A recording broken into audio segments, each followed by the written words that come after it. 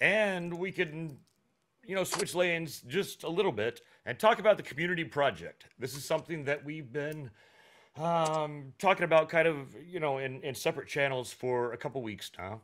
And I think we have, something that people have kind of agreed upon that I'd like to bring Paul into the conversation. If you are still on the call here.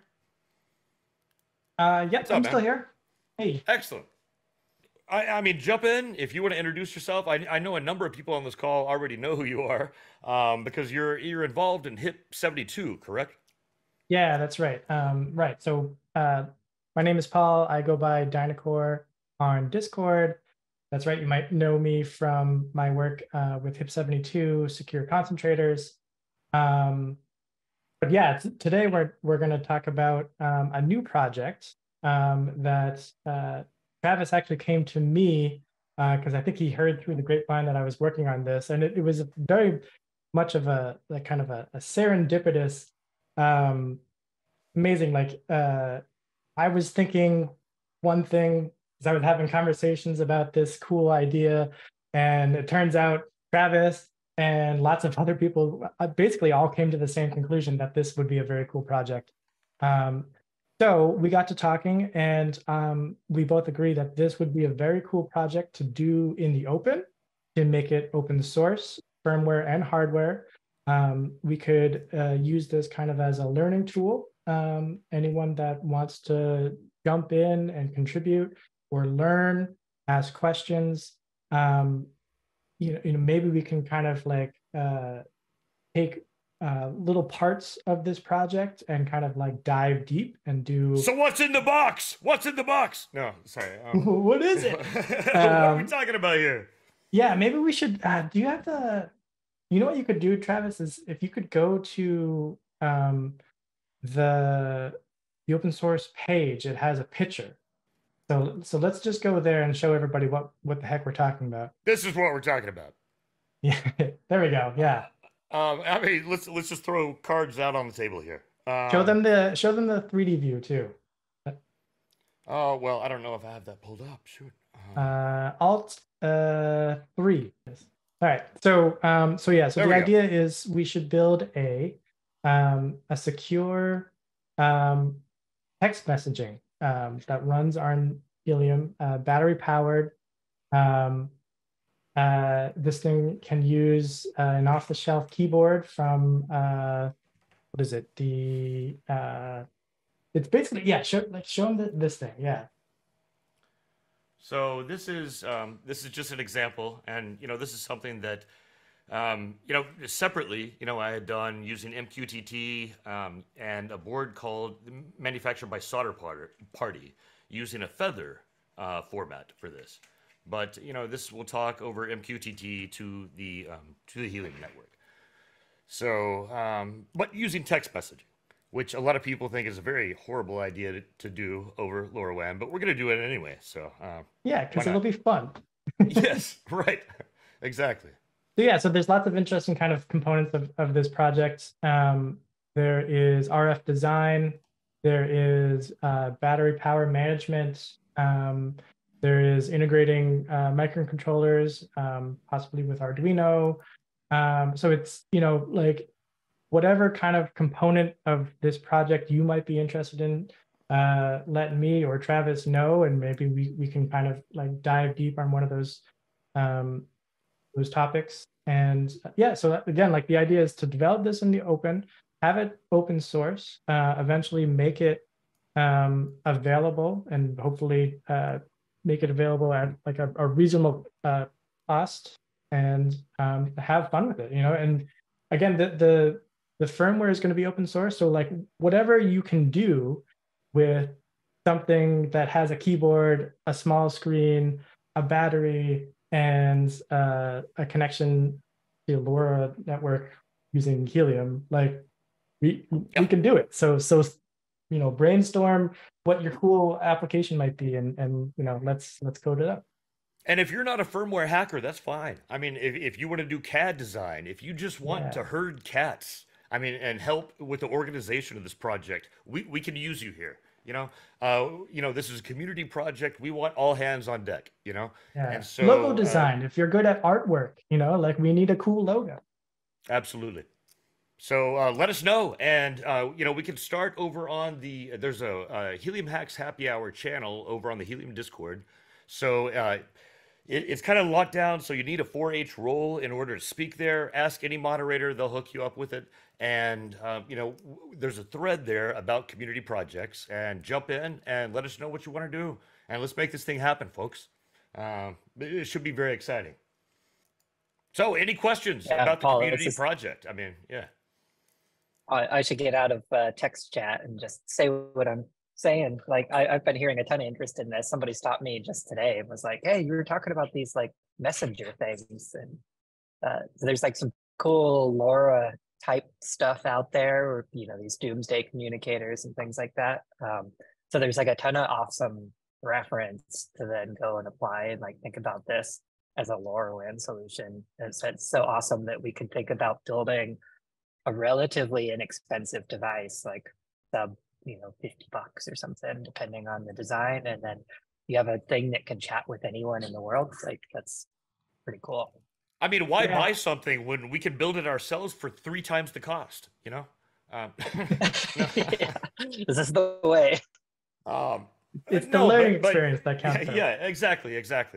There's a lot to be learned from this, but if we want to talk about Meshtastic integration, if we want to talk about like some type of mesh integration, if we want to talk about attack integration, there's a lot of avenues that we could pursue here. And one thing that I've kind of been wanting to push onto this is using the CJAO architecture or pinouts, because they have Nordic. They have, RPi. They have, different architectures that we could use using the same pinout, kind of like how what I just showed a moment ago uses a feather pinout. This would be using a Zhao. And that's something we're going to have, actually, Seed is going to be on this show on the 5th. We had to push just a little bit because they're going to be on an airplane on the 29th. So that doesn't quite work out, especially with the connectivity problems that we have. So they're going to be out on the 5th and be willing to talk to us about the Zhaos as well as the S2100 data loggers, which are cool LoRaWAN devices. So yeah, just keep that in mind, as far as what direction we're going here. But I mean, everything's fair game. So just jump in and let your voice be heard. So Travis, I got a question on that.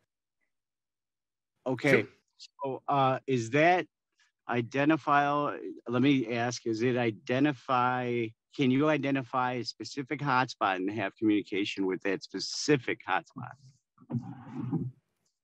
There's no firmware written. That would make an absolute. Hey, there he is. Hey. Yeah. Hey, welcome back. You're walking in. We started talking about community projects while you were gone. Yeah, keep going, man. Yep. Cool. Yeah. Anthony, go ahead. So I was thinking that would help tremendously in coordination as far as the influx of hotspots that shouldn't be in areas that they should be. That could help us tremendously in communication. Just a side thought, guys, but interesting concept. I love it. So is it communicating? How exactly is it communicating? And that text board is just sending those little bits of information. That's it, back and forth. That is yet to be determined. This is kind of like the rough direction. But yeah, the idea is, maybe the device has different channels, and maybe the channels could even be like local, right? So like I'm listening on channel 1, and if you're sending within range of me, like 2 kilometers down the street or something like that, on channel 1, it shows up and like I can have a chat with you. Or maybe it can just use Helium to chat with someone around the world, right? Just go route it through the internet and then it pops out. So, the world is our oyster. That's why this is such a cool place to start with this. And kind of rewinding a little bit, technically, this has the hardware capable of being a Helium mapper. So, like maybe you're texting with this thing in 1 minute, and then in the background is running like a mapper app, and it's showing you RSSI of the 5 nearest hotspots or something like that. Like I said, world is our oyster. We can kind of steer the ship however we want. Yeah, 100%. I mean, like I said, firmware is not written. Jump in. Let's make this what we want it to be. So I think it's a very exciting project. That's why it's so great for a community project, I think. So, I agree. if you have an idea, jump in. Let's do it, man. So I do actually. That can help with cheating. And the data that's accumulated through simple text messages at locations could validate or invalidate specific things, but it'd have to have rules and regulations because you wouldn't want to devalidate somebody unnecessarily. But I love it. I'm in with you, Travis, 100%. If you need any help, for sure. That's a we great need a idea. ton of help. We need all the help. I mean, that's the whole point of this. Yes, we absolutely need help. That's the whole scope of this is we need help to make this thing a reality. So awesome. Where do we get started? You showed some CAD. Are we ready to start Fusion 360? You need some enclosures. Where are we at? Yeah, Paul, this is something that we were kind of chatting about. As far as Paul has some designs that are up in KiCad. As far as enclosure design, it's really something. What do you work in? I mean, do you want to use Fusion 360? Do you want to use OpenCAD? Is there something that you prefer using? We're looking for hands on deck right now, and so really, if you're comfortable working in something, we can convert over to whatever we end up using for to move forward. So just jump into the mix onto the Helium Hacks Happy Hour channel on Discord, and let's start the conversation. So I'm not going to say if you use Eagle you can't play ball. That's not what we're saying at all here. So yeah. In my experience with all the mapper stuff, the more CAD files, the better. Everyone's got a different take on something, so there's like things to learn and things to share. Sure, and that's something that we had kind of talked about earlier about like Flux AI has kind of a collaborative CAD type setup, but there's still early beta over there. But going between KiCad and Eagle, that's not going to stop us here. I think that this is going to be a force that isn't going to be stopped. So just whatever you like working on, bring it to the conversation, and let's go to town. Yeah. So Yeah, you could make Gerbers in Paint. yeah, right. So, Hey, if that's the way you like to roll, yeah. So yeah, I mean, I don't have a lot of answers here. I mean, I think there's probably a lot of questions, and I'm looking for other people to jump in and just say, hey, this is what I want to see this project be able to accomplish. And so let's aim for that. So even if you don't know, or you don't have the skill set, or you don't want to learn the skill set, to make it do something, throw your ideas in. Someone out here, in the group will be able to say, hey, yeah, I like that. Let's jump on that. Let's make that happen. So it doesn't just have to be what you can contribute. It could be what you want to see this project end up being. And that's very valuable as well to the community working on this. So that's the community project, I guess. I hope everyone is excited as I am about this. I mean, I think it's a cool community project. I think it's something that everyone, to some degree, will be able to find some aspect to engage in. So let's go ahead and let's go through this process. Let's start iterating ideas and see what we end up with.